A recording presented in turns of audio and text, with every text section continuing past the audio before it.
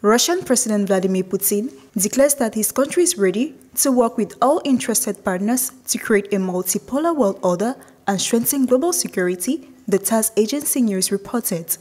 Addressing to participants of the 12th International Meeting of High Representatives on Security Issues via video message, the Russian leader assured them of Russia's readiness and openness to partner with those who so wish.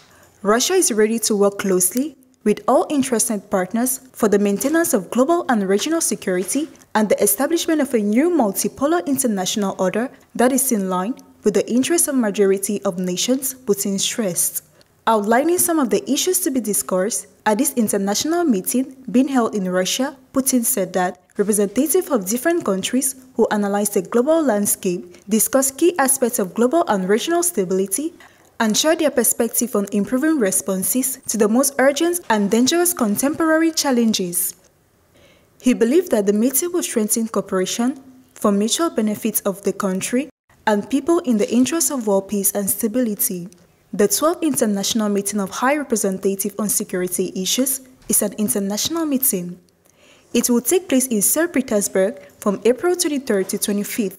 Delegations from 106 countries, led by Security Council secretaries, national security advisors and counselors, ministers, and head of special services, have come to Russia to take part in the event.